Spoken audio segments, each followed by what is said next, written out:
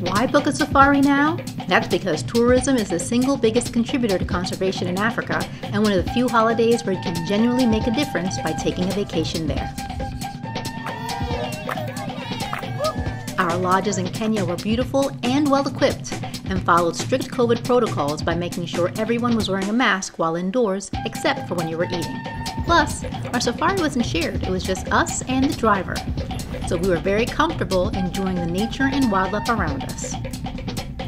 A Kenyan safari is definitely a bucket list destination with a bunch of current discounts happening right now. So what are you waiting for? It's so worth the trip.